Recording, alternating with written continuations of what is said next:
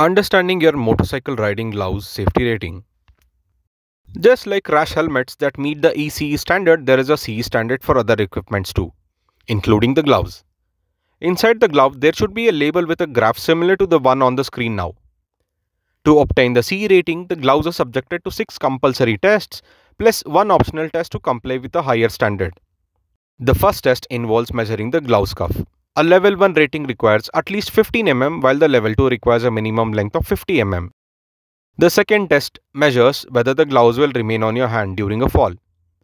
The glove is pulled over an artificial hand and the index finger and little finger are then pinched in a clamp.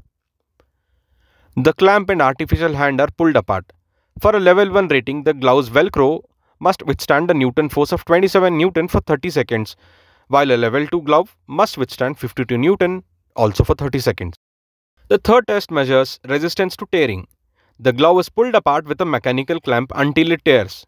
For a basic level 1 certificate, the palm must withstand 25 Newton meters of force and the cuff and the material on the top between the fingers each 18 Newton. For a level 2 rating, the minimum requirements are 35 Newton and 25 Newton respectively. The fourth test measures the strength of the glove seams and is similar to the tearing test above. The glove is pulled apart until the seams tear.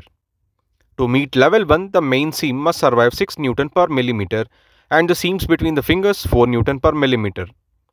And for a level 2 rating, the main seam must be able to hold 10 Newton per millimeter and the fingers at 7 Newton per millimeter. The fifth and the final test is compulsory and it measures resistance to impact abrasion. The glove is held against a type of belt sander and then they measure how long it takes before a hole appears.